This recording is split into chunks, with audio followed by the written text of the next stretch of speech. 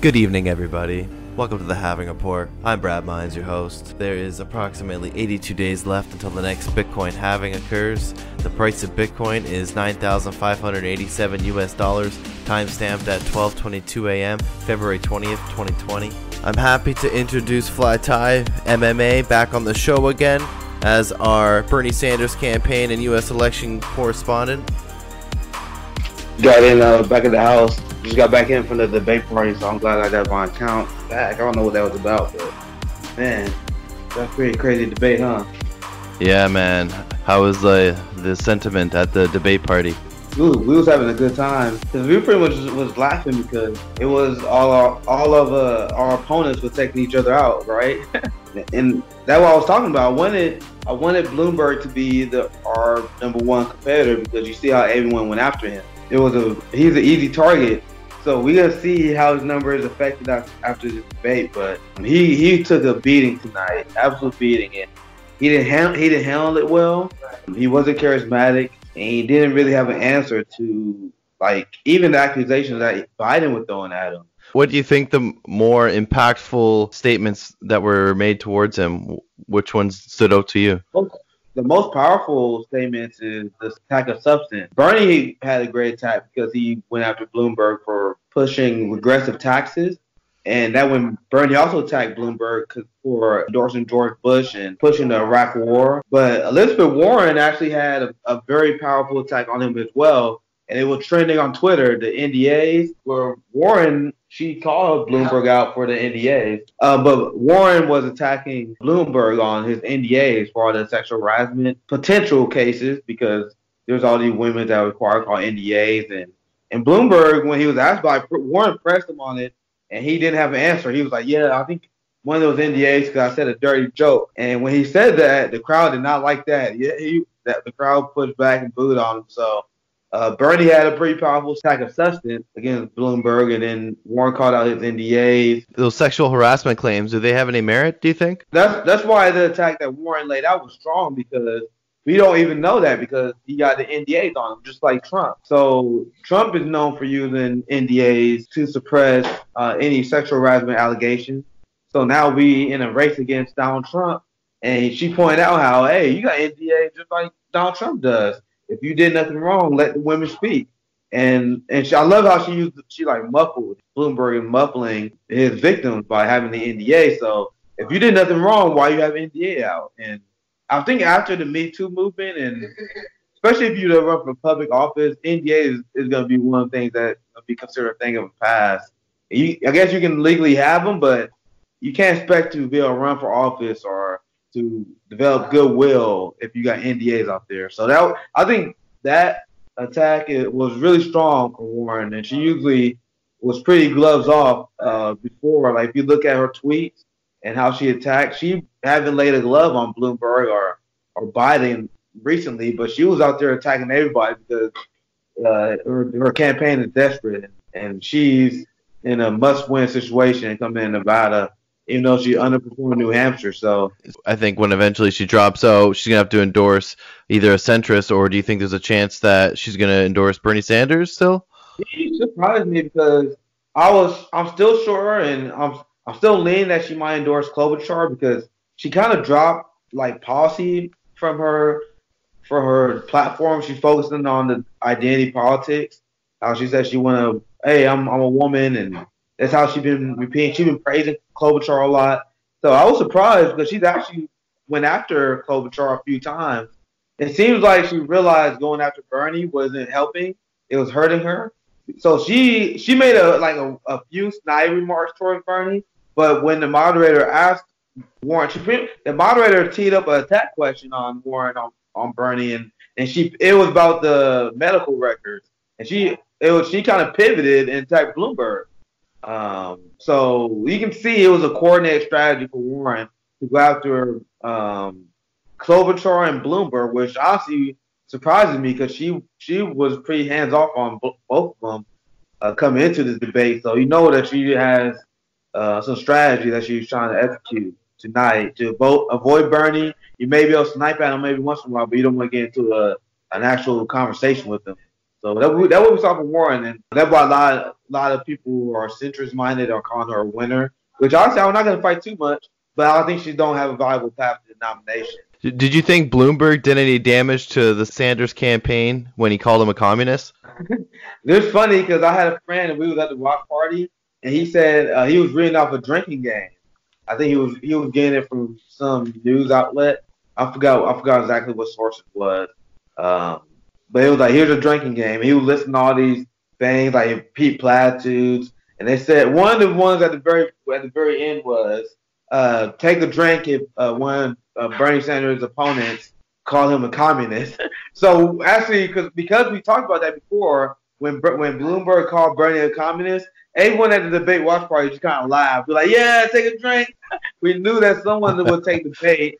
And so when it happened, Bernie obviously slapped it down. And I think that's not going to hurt Sanders' campaign because Bloomberg pretty much took a beating at the debate tonight. And one of the later questions they asked was going all through the candidates and asking if they think if the candidate with the most delegates should win. With Bernie Sanders, well, do you think he'll have enough delegates? I'll see how anything that happened in the debate. There are two big stories. The first big story is Michael Bloomberg tanking really bad. The second story is all the candidates outside of Bernie Sanders saying that they are willing to steal the nomination. And that's in my opinion, in my perfect media landscape, that would be the headlines everywhere, right? You have Bloomberg destroyed, and then you have Democratic nominees are anti-democracy. Because apparently what they're saying is they want Bernie Sanders can win the popular vote, but they want to play the process, which means superdelegates can pick Michael Bloomberg or pick Joe Biden or pick Pete Buttigieg, even though Bernie Sanders will win the popular vote. Now, that's a giant, in my opinion, scandal, right? How do you think you'll be able to defeat Donald Trump in the Electoral College if you can't you can't win a Democratic nominee with the popular vote? So you can see that they're not 100% serious at defeating Trump. Their goal is to defeat Sanders. So knowing if you go into a general election and you got less popular votes after complaining about Hillary losing the popular vote, you know your number one plan is to stop Sanders. You would piss off the entire left flank of your party. You would suppress the vote, and you would lose to Trump 100% if you do that. But every candidate except Bernie Sanders said that they don't support the process as it is now, which is supporting super delegates. So that was the biggest that was probably the biggest story of the debate tonight. Is the fact that they openly said that. So. And I don't be talking about that a lot because that's a huge development that I don't think a lot of people are going to talk about. I think it's huge that they said that and they opened about that. So the process was that you have if a candidate doesn't hit 50% of the delegate count, the super delegates will vote and pick a nominee, kind of, right? So the question was that like, do you support that system or will you support the candidate with the most pledged delegates? And literally, everyone was saying that, hey, even if Bernie get the most pledged delegates, we don't follow the system, which means the super delegates pick Bloomberg, they will all fall in line, and they literally just admitted that. And Bernie Sanders was the only one like, no, I'm not doing that. That's not how we're supposed to do. That's not democracy. So you had a candidate full of people who complain about Russia. You have a candidate full of people who complain about Hillary Clinton winning the popular vote by 3 million people. But they want to go against Donald Trump after losing the popular vote in the Democratic Party nomination. That is insanity. That's a horrific strategy in every sense, pretty much. You're gonna suppress the vote. You're getting a lot of people frustrated, and you're gonna lose to Trump because you gotta beat Trump in the Electoral College. So it is a horrific strategy for the Democrats. You can tell that they just want to stop Sanders. The debate tonight with that sound clip, I don't think they realized how bad they was exposed by that. To me, as soon as that happened, that was the biggest story of the night. So that's huge. Definitely some interesting stuff to think about here. So does the campaign have an answer to the super delegates then? Oh yeah, there's gonna be massive mobilization. So if Sanders come in with the most delegates, even if they do the second round votes, we're gonna look at them and we're gonna dare the super delegates to do something stupid. We know they will, but if they will, there's gonna be massive action, and I don't think they want to take that path.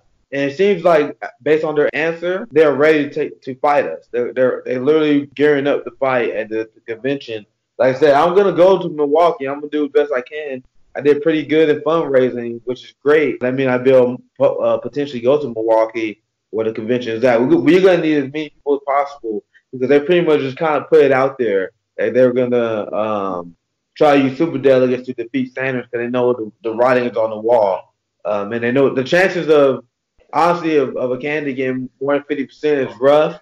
But hey, you never know. What if we win California and we're the only candidate that qualifies for delegates? What if we win Texas and we're the only candidate that qualifies for delegates? It's possible, but we gotta be ready for worst case scenario. So that's where I stand. All right. Well, thanks for giving your commentary on the Vegas debate. What's the plan? You're still knocking on doors in South Carolina until the primary? Yeah, man. We're gonna be hitting it hard for the next few days. I was talking to my field captain Gregory. He's known as Comrade Card on Twitter. That's at Comrade Card. And he's been running the field operation in Beaufort. And our goal is we'll be knocking on a ton of doors in the next 5-6 days.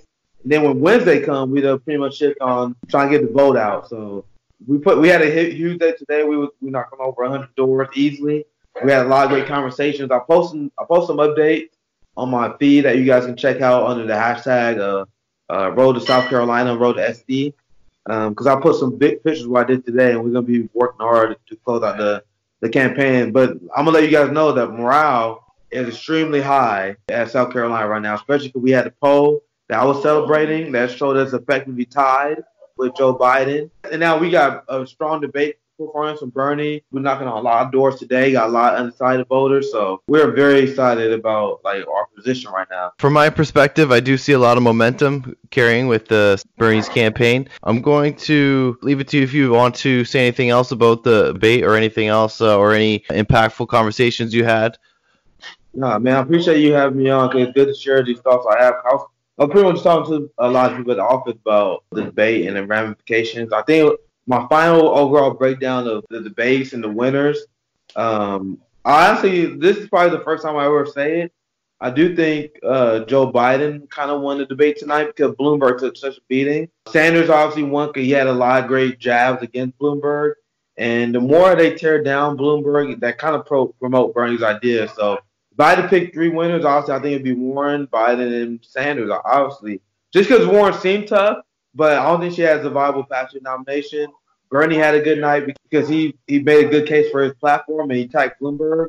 And then you have Joe Biden that, because Bloomberg was attacked, usually it was Biden that was getting body bagged at these debates. He actually wasn't. He had his few attacks he did on Bloomberg. He went out to Bernie one time, but it wasn't too long. So those would be my three winners. And obviously the losers is Bloomberg. And I think Mayor Pete lost as well because we see his exchange he had with Klobuchar.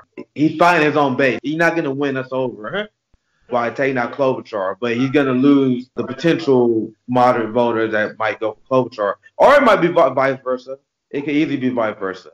So I think they're the big losers. Bernie won because he had an exchange with Pete, and I think he made Pete look weak because Pete didn't really have an answer to Bernie's quips. They would talk about.